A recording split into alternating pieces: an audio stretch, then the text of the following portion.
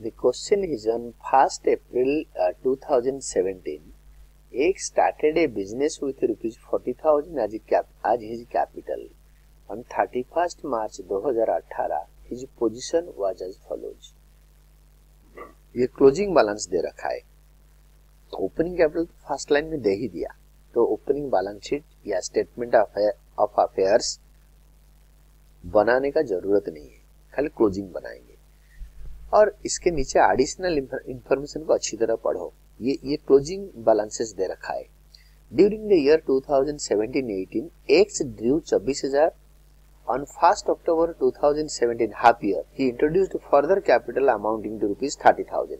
इसमें डेट का कोई जरूरत नहीं है, but capital introduced during the year चाहिए, फर्दर कैपिटल। और ड्रॉइंग्स भी दे रखा है। Last sentence, you are required to ascertain profit and loss made by him during the year 2017-18। Adjustment में दो चीजें हैं, प्लांट को 10% डेप्रिशिएट कराओ, और बी पार्ट में ए provision of 5% is to be made against debtors, बस इतना। और पूरे लास्ट में लिखा है also prepare the statement of affairs as on 31st March 2018। यहाँ पे स्टेटमेंट ऑफ अफेयर्स फेयर में बनाने चाहिए। यू कैन सी मैंने वर्किंग में बनाया, ये वर्किंग नोट काटो, डोंट कीप इट हियर, इसको रखो मत, आप काट दो। मैंने गलती से लिख दिया क्योंकि पूछा है कि स्टेटमेंट ऑफ अफेयर्स भी बनाओ, तो ये वर्किंग नोट में फेयर में आ गया। हेडलाइन हो गया in the books of x, ये लाइन को हटाओ और लिखो स्टेटमेंट ऑफ अफेयर्स आज eight 31st March 2018 to find out closing capital as balancing figure. Balance sheet का फॉर्मेट बनाओ। This liabilities with rupee symbol and assets with rupee symbol। Asset side में लिखो बैंक 10,000, बैंक 10,000, देन डेटर्स 50,000 और adjustment B. ये provision of 5% is to be made against debtors less new provision for bad debt. ये नया provision है, 50,000 का 5% 2,500 inner column में minus करके बाहर डालो, that is 47,500। Then comes plant 68,000, A part adjustments का। Plant is to be depreciated at 10%, 68,000 का 10% होता है 6,800। इससे इसको माइनस करके फाइनल कॉलम में लिखो 61,200। और एसेट साइड में लिखो फर्नीचर, फर्नीचर इज 12,000 और इसके अंदर कोई एडजस्टमेंट है नहीं। एसेट साइड को टोटल करो, इट इज 1,70,700।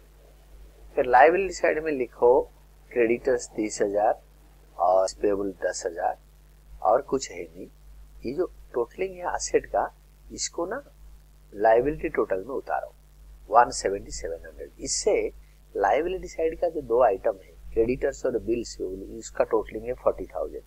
वो 40,000 को 1,70,700 से माइनस करो, you will be getting 1,30,700। This is closing capital fund. क्योंकि 31st March 2018 को तो हम बना रहे हैं, तो closing capital fund and closing statement of affairs था।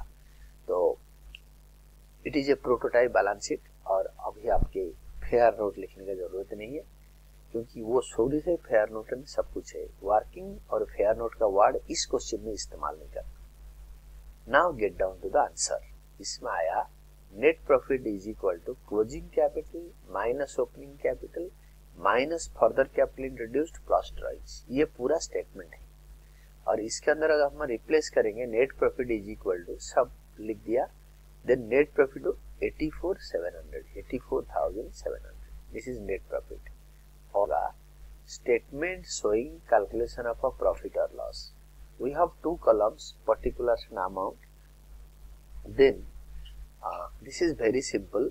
Closing capital 130,700 less opening capital 40,000 less addition introduced या फ्रेश कैपिटल इंट्रोड्यूस्ड 30,000। इन्होंने बताया है कि जो फ्रेश कैपिटल इंट्रोड्यूस किया, ही introduced further capital amounting to rupees 30,000।